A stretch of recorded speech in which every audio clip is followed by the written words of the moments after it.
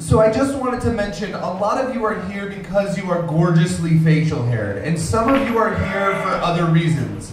If you're here for other reasons, there is going to be a facial hair competition happening this evening, and we would like you to potentially participate if you're a woman that wants to make a beard out of something and see if your made-up beard is better than other made-up beards. If you have a partial beard, which is a beard like my beard that does not fully connect to the mustache or is in any way separated.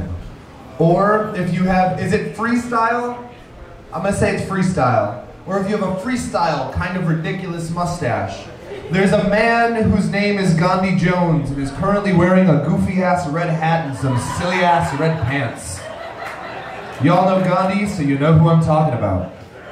If you would like to participate in our beard competition and have not yet signed up, speak with that red-wearing man. Huzzah. All right, our next